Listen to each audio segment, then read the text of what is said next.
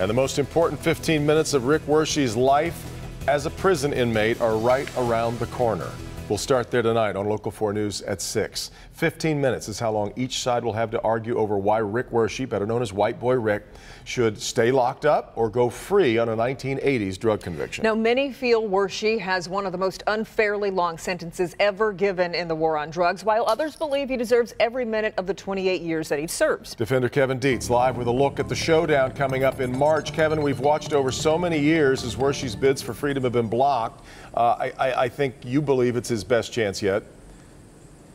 Yeah, here's the notice right here, and this is a huge step towards freedom for Richard Wershe. I had a chance to talk to Wershe from behind bars this afternoon. He is appreciative of this opportunity, and he's cautiously optimistic.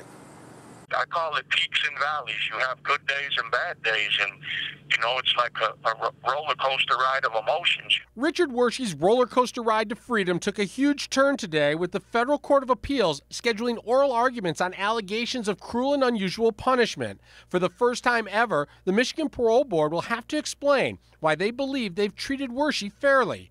Ralph Maselli is Wershe's attorney. Murderers have been released, robbers have been released, rapists have been released. Wershe is the longest-serving nonviolent juvenile offender in Michigan history. Arrested at 17 years old on cocaine charges, he's still behind bars 28 years later.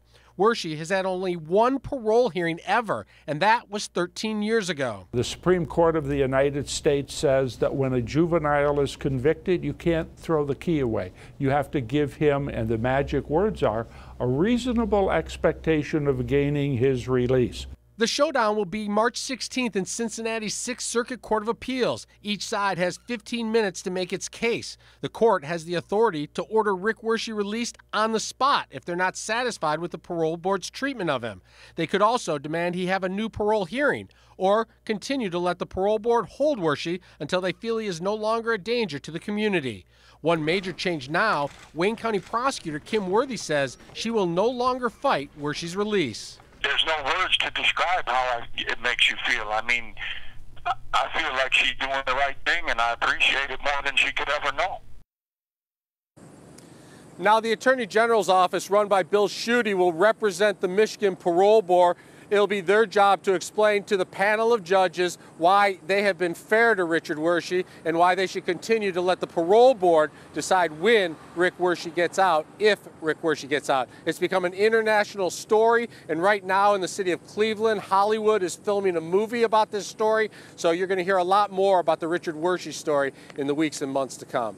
Kevin Dietz, Defenders. And Kevin, there's also been some state-level news on Wershe's case.